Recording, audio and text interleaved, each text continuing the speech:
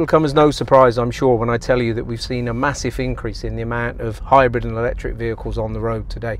And in fact, I'm even driving one myself. Now, of course, these cars get damaged and need to be repaired. And when it comes to repair, what are the process changes that we need to think about? Equally, what do we need to do in terms of safety to make sure that the technicians working on the car remain safe throughout the repair process? And when it comes to refinishing, what is the impact on that process, particularly with regard to the temperatures that we can expose the batteries to?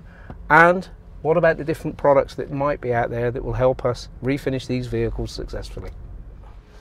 So today I've come to one of our leading customers in the northwest of England, Fylde Coast Accident Repair Centre in Blackpool, to see how they manage this process on a day-to-day basis.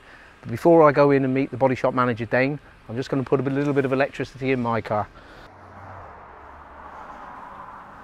Hey Tony, good to see you again. Hi Dane, you too. How are you? Yeah, I'm good, thank you. Good. Hey, listen, thanks for the invitation today and your time. I'm really looking forward to learn from you and your experience on how to handle these EV repairs on a day-to-day basis. So tell me, where does the process begin? The process all begins, Tony, when we actually recover the vehicle from the customer's home or the vehicle location. We actually send out our electric vehicle and hybrid trained qualified driver that will go out and assess the damage then prior to moving it onto the back of the trucks.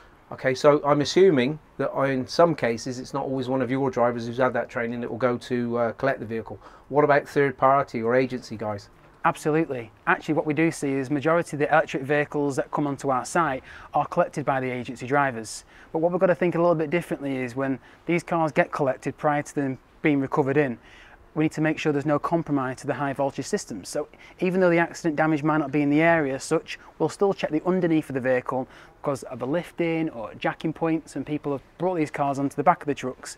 Any reason there's any damage to the high voltage systems, it would be isolated prior to us moving it. Okay, because obviously that car would still be live and that's then a big safety risk. That's what we're saying, yeah? Absolutely, yeah. Okay, and having done those checks, if everything's okay, where does the process go then? Well, the process will be right through here, Tony, with our customer service team. We'll check the cars in as normal. Let's come through. Great, thank you. So Dane, when it comes to estimating damage on electric vehicles, what are the key things that you're looking for? Well, firstly, Tony, it's really important that the estimator that's assessing the damage is someone that's vehicle manufacturer trained or accredited with EV and hybrid vehicles. Okay, so that's now a couple of times that you've mentioned training and we've not even got into the working area yet. Who's providing all of this training for you? Vehicle manufacturers are providing the training online or at their centres or even our local colleges. Okay, great. Let's go through to the workshop. So, Tony, I'd like to go and show you one of our cars we've got ready to shut down in our EV bay. Okay, that's great. Now, this is something completely new to me. I've never seen it before in a body shop, so do you mind talking us through what's happening? Absolutely, let's take a closer look. So Dane, I can see that you've already got some of our dedicated EV tools and equipment here. Do you want to tell me a little bit more about what's happening now? Yeah, so the vehicle we've got now behind us is in an EV allocated bay, cornered off, ready for our EV trained and certified technician to come down following the shutdown procedures, making sure the vehicle is isolated safely using some of the equipment we've got here today. Okay, and your technician, presumably he will follow specific guidelines from a manufacturer, is that right? Absolutely. So here today, we actually have the vehicle manufacture methods on the technician's tablets. Great. And on here, you can see the full process from start to finish. Brilliant. Okay, so it's like an A to Z Bible of shutting a vehicle down. Absolutely, and it also includes what tools you need to be using to shut the vehicle down with, which are included today. Okay, great. One thing I've got to ask you, what's this very interesting looking piece of equipment here?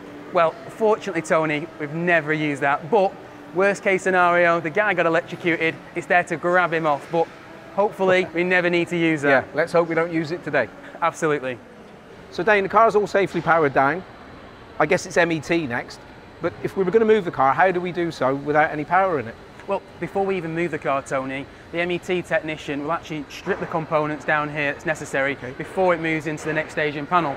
But then to move the car, we'd actually use skates to move the car around from stage to stage. Okay, and once we get into the panel area, presumably there's no power in the car, it becomes like a normal vehicle. But is there anything else that we need to be aware of? Well, as long as there are no high voltage components or cables or even the battery in the area that we're repairing, and then the panel stage will be the same as normal. Okay, fabulous. And I guess after that then we move off to the paint area. Absolutely, just this way. So Dane, in every discipline or department in the body shop that we've been through so far, you've mentioned training and awareness. Does that extend to your painters as well? Absolutely. All of our painters are trained with EV awareness. When they get the vehicles and they're starting to commence work, they've got the vehicle manufacture methods again ready before they commence, so they can see the bake and temperature times of the booth, and that'll determine what products they're going to be using on them vehicles. You mentioned already about adhering to manufacturers' maximum drying times and temperatures. Now, on our poster here, we mentioned 60 degrees C for a maximum of 45 minutes. As a general rule, is that about right? Absolutely, Tony. I mean, our paint technicians following the vehicle manufacture methods, the guidance what you guys have put in there is thereabouts accurate. Okay, that's great. Now, what may interest you to know is that we have our low energy fast cure products, which will dry at either 40 degrees or 20 degrees C, depending on how you want to process cars through the shop, which may be of use to you in future should times or drying temperatures need to come lower. And it also might save you a little bit of money on your energy costs as well. And it'd be great to see them products, absolutely. Okay, great, that's something we can look at for you. But now I guess it's time we moved on to M.E.T to finalise the repair. Let's go. So now we're back to the rebuild process. The technician will get so far until he needs to energise and power up the vehicle again, following the vehicle manufacture methods. But fundamentally, Tony, what is more important to us is that we need to take the stress and worry away from our customer, knowing it's had a safe repair back to pre-accident condition. Well, Dane, I've got to say that's a great explanation on how you handle the process of EVs. Thanks for your time. Great to have you. Thank you. Cheers, thank you. So that's the view of Dane Highland here at Fylde Coast Accident Repairs on how they handle the process of repairing EVs.